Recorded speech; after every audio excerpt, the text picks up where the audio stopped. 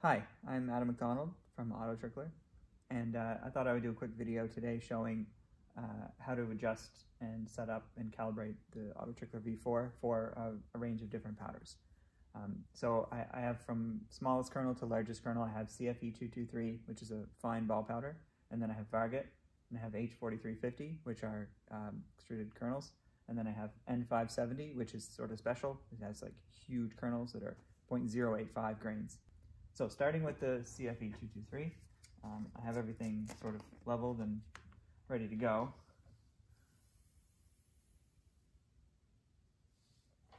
So the first thing I'm going to do is hit slow, and that's just going to run the small tube at full speed, and then I can tilt it down just a little bit just to get it going.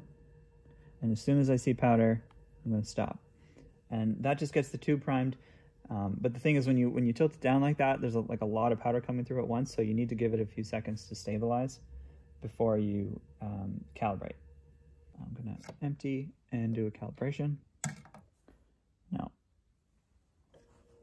so what it's doing when it's calibrating is it's going to prime both tubes. It's going to run them for a while to try to get a consistent flow going, and then it's going to measure the flow rate at half speed. If it measures a really low flow rate, the motors are going to run faster when it's dispensing, and if it measures the high flow rate, the motors are going to run slower. So it's important that it be representative. Okay, so we're looking for a flow rate between 0.1 and 0.2. In the manual, it sort of explains that you want a flow rate in that range. If the flow rate is too low, then the powder is probably not flowing very smoothly, and there's probably going to be gaps in the flow. And if the flow rate is too high, then there's going to be too much powder in the tube. And even if the motors run slow, it's going to be hard to drop a couple of kernels at the very end. Oh yeah, so I want to show you this process. If you set a target of 1 grain, then it's just going to use the small tube. It ignores the variable of the large tube and the transition weight and lets you just focus on how it's dispensing 1 grain. So that's 0.98, and you can just press re0 and repeat this over and over again, and then you can adjust the speed slider to give you the speed and the performance that you're looking for. Now I'll switch powders to Varget and we'll see how it compares.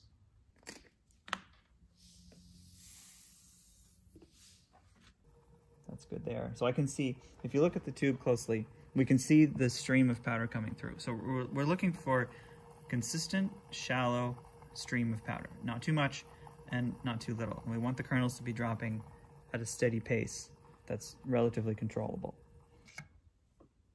And calibrate.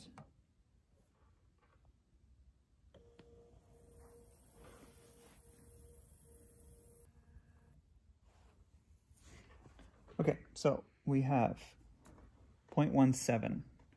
So still within the range of 0.1 to 0.2, slightly higher than it was with CFE. So I'll do another charge. Let's do 1 grain. This is with the slider set to 5.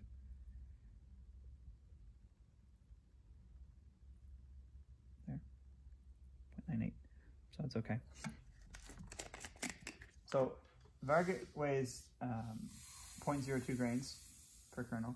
H4350 is about 0.03. You want to get a close-up in here, looking for that steady, consistent stream. Now I'll do a calibration.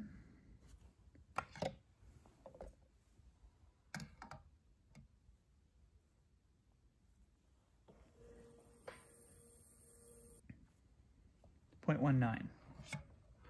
This is one more up to 50. Okay. So to recap, we have kernels that weigh 0.002 grains. They're very, very small, fine ball powders. We have Varget at 0.02, and then we have H4350 at 0.03. We're still using the same tilt angle, the same scale setup, just switching powders and calibrating, and the system will run the motors faster or slower for the different powders to be hopefully equally accurate with all 3. Also with the speed slider set to 5 in all cases.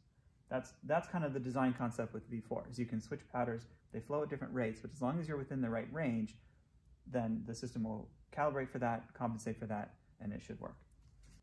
Okay, so now we're going to look at N570.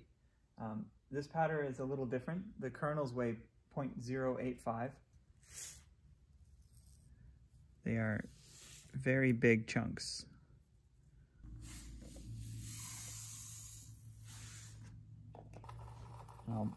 First thing is tilt it down and see that it flows. So this just shows that there's no blockage, the powder is actually flowing. But then when we let it back to the tilt that works with all the other powders, it stops coming out. So we're going to need a bit of a downward tilt to work with this. I'm going to drop the scale front down till it starts coming out. Now at this point, we're going to see a trade-off between lots of kernels falling at once in a consistent stream, but then also gaps and periods of time where no powder is coming out. We can get past that by tilting even more, give it even more downward tilt until we just always have powder coming out. We can see that the powder is coming out pretty consistently here. Let's stop this and calibrate.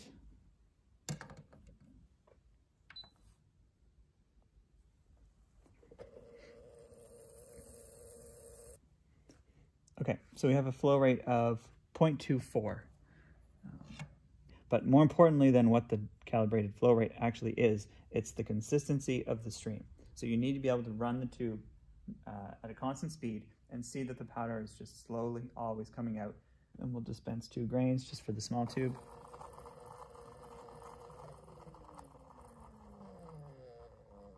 Okay, so a little slow in the mid-range here.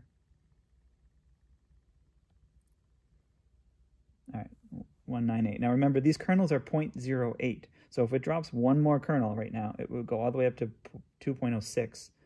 So let's up the speed slider all the way to 10 just to see what happens.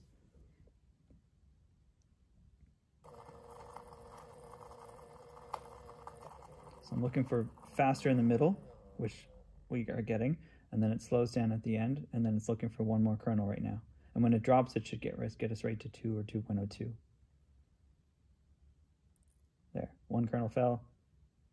So within the region of fine ball powders up to like normal extruded rifle powders that have kernel sizes up to around 0.03 grains, one tilt angle, once you find it, should work well for all of those powders. And the differences between them in flow rate will be controlled by calibration. In the instruction manual, it explains that you want the flow to be between 0.1 and 0.2. That's a general guideline for most powders, but we've identified that with N570, we actually need more than that. It's not about the number, it's about how the flow is coming down the tube. So if you can see that the flow is very sporadic and very slow and there's large gaps of time where there's nothing happening, it's too slow. So I hope this video was helpful and informative. Feel free to email me with any questions, feedback, and thanks a lot for watching.